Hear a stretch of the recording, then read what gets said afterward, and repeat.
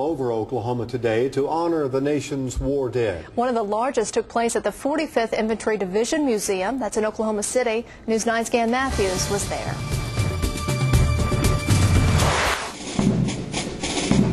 Flags, music, ceremony, and of course hundreds of veterans. The 45th always observes Memorial Day in a big way. Those who came know what Memorial Day is all about. And those who didn't come, do they remember?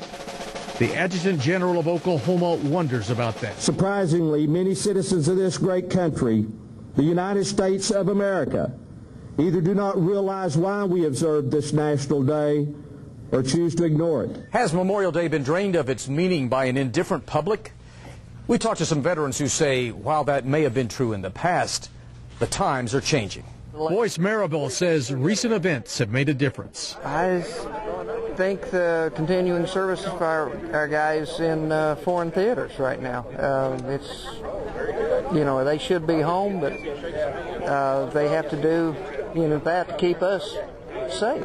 Former Tinker Commander Richard Burpee was a fighter pilot in Vietnam when anti-military sentiment ran high.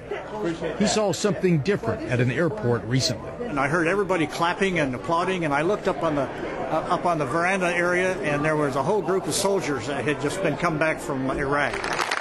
The crowd at the 45th applauded too, showing its devotion to those who gave the last full measure.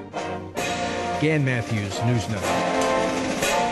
We all appreciate it so much. Today's ceremony at the 45th included the unveiling of the new Bill Mauldin stamp.